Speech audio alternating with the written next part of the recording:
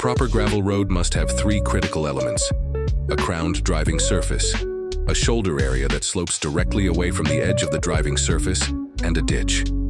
These elements ensure water drains properly away from the road. Without proper shape, gravel roads won't perform well even under low traffic. Maintaining this cross-section is essential for longevity and performance. The ideal crown is approximately 4%, 1 to 2 inch per foot from center to edge. This straight line slope from the center to the edges ensures water drainage. A common problem is a parabolic crown, where the middle of the road is too flat while the edges slope too steeply. This prevents proper drainage. Use a straight cutting edge on your grader to avoid creating a parabolic shape. Excessive crown, over 6%, can cause safety issues with vehicles sliding toward the shoulder. The moldboard angle should be maintained between 30–45 degrees for effective maintenance. This angle allows material to be carried across the blade without spilling around the leading edge. Moldboard pitch, or tilt, is equally important. If pitched too far back, material builds up and doesn't move across the blade.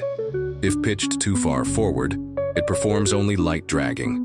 The right pitch enables proper mixing of materials and efficient reshaping. Operating speed should not exceed 3 to 5 miles per hour for quality grading work. Higher speeds cause the grader to bounce or lope, creating depressions and ridges in the road surface. If a grader begins to rock side to side, sometimes called duck walking, adjust the moldboard angle slightly.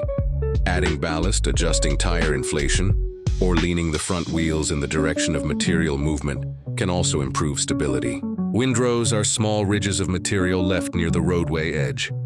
In drier regions, small maintenance windrows may be acceptable to provide material for the next grading pass.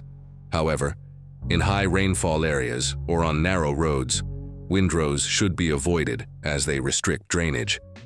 Always keep windrows minimal and place them near the edge of the roadway to maximize travel width.